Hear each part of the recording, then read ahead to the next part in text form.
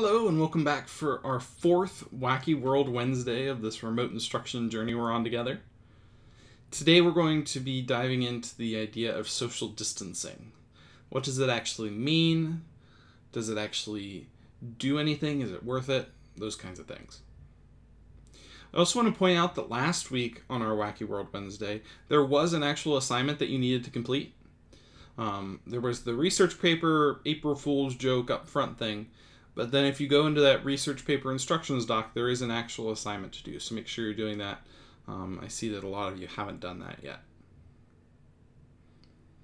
Tomorrow, remember, will be our last lesson for this week because we're taking off Friday and Monday. So don't be watching for anything on Friday. Next week on Tuesday is when we'll do what we would have done this Friday. It'll be our fallback day, makeup day, Zoom meeting, that stuff.